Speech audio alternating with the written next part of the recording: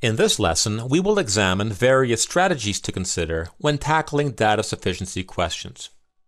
To begin, whenever you encounter a data sufficiency question, it's often a good idea to ask, what are the possible answers to the target question?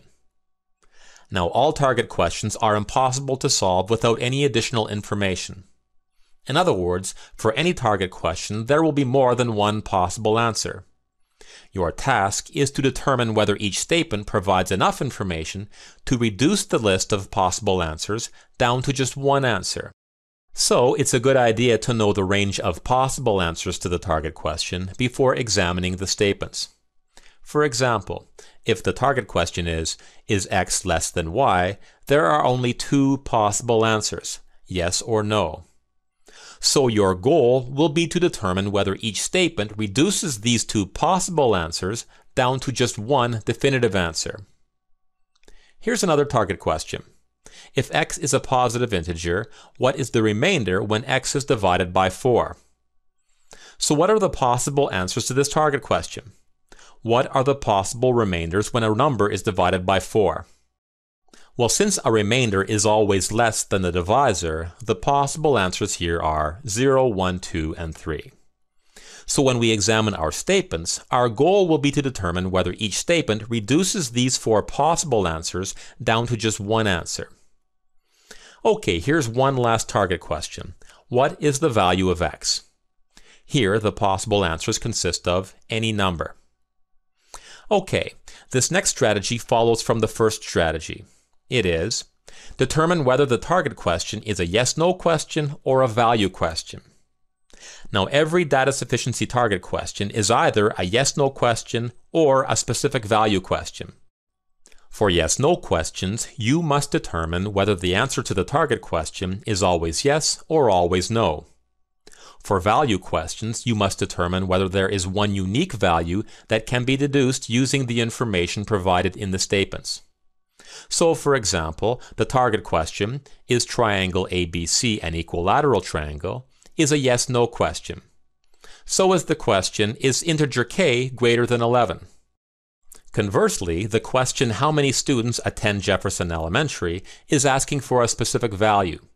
So in order for a statement to be sufficient, it must provide enough information to narrow the range of possible answers down to just one answer.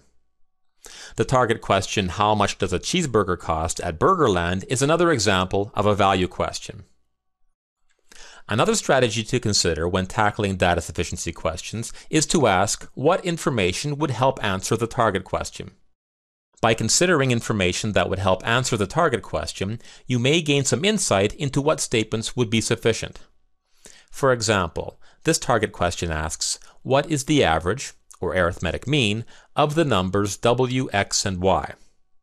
So what information would be useful to help us find the average of three numbers? Well, since the average of three numbers is found by adding the three numbers and dividing by 3, it would be useful to know the sum of w, x, and y. If we knew the sum, then we could take the sum and divide it by 3 to find the average. Of course, there are other pieces of information that might also help us find the average. Our goal with this strategy is to identify some information that would be sufficient to answer the target question. Then, if we spot that same information in one of the statements, we will know that the statement must be sufficient. Here's another example. The target question asks, what is the area of circle C? So what information would be useful to help us find the area of this circle? Well, since the formula for the area of a circle is pi r squared, where r is the circle's radius, it would be useful to know the radius of the circle, or perhaps the diameter. Also, if we were given the circumference of the circle, we would be able to determine its radius and subsequently its area. Once again, there are several pieces of information that might also help us find the area of a given circle. The goal here is to simply identify some information that might help us gain some insight into the question. There are several other strategies to consider when tackling data sufficiency questions, and we will examine them in future lessons. These strategies include summarizing the information in the target question and assigning variables if necessary, rephrasing the target question to help identify whether or not the statements are sufficient, asking for each statement, does this statement provide sufficient information to answer the target question, using the table method for statements that feel insufficient, and guessing strategically. We'll examine these strategies shortly.